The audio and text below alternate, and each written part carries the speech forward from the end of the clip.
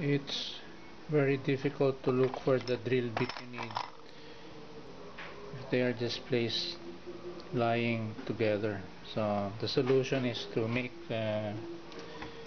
drill bit storage.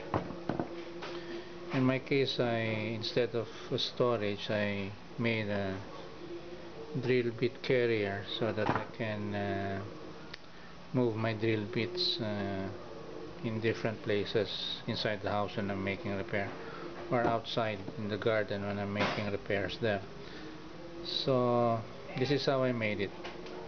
Get a piece of wood. You have to separate drill bits with hex shank from drill bits with round shanks. So this is for my hex shank drill bits, the one with hexagon shanks. This one is for my round shank drill bits. Now if you would notice, these are just old PVC pipes I cut. The reason I have small ones is that if I place the small ones here, they usually get hidden together with the big ones. So the small ones will enable you to see them immediately.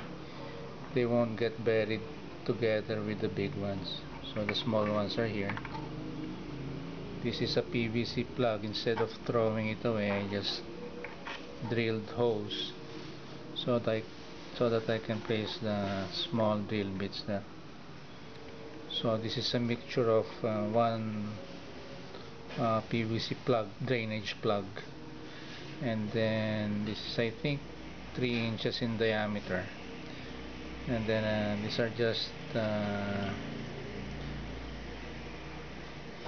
things I saw in my storage area. I just cut them at random sizes.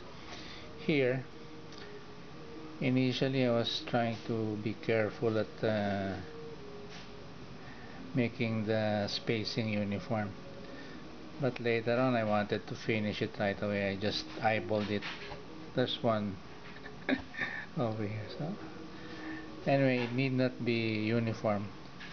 What's important is that you can store your drill bits with hexagon shanks upright so that you can immediately see the size you need. Here, the small ones go here, the bigger ones go there. The nice thing about PVC is that it's friendly with Mighty Bond or super glue. So you can use super glue in gluing them here. Now as handles, I just place the bracket here. The bracket goes under.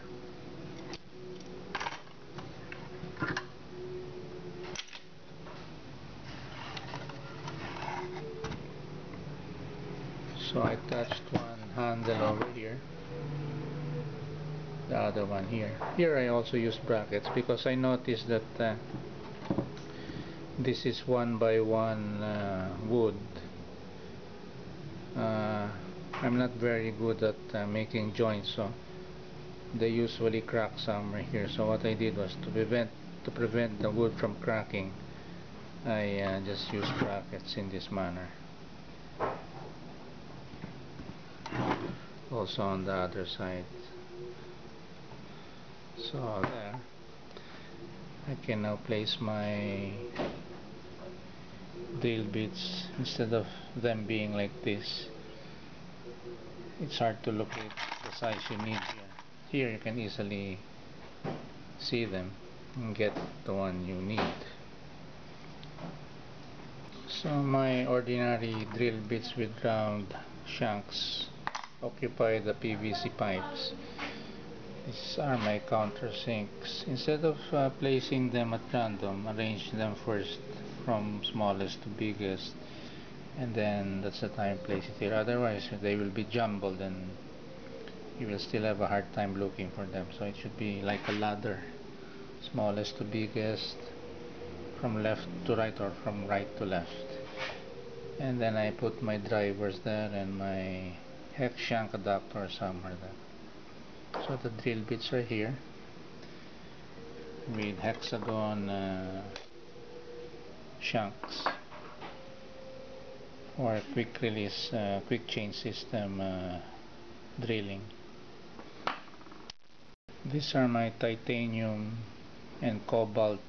Some are titanium, some are cobalt. They're all mixed already. This is multi-purpose drill bits. The package says it can be used for masonry, steel, and wood, but they're not good in using.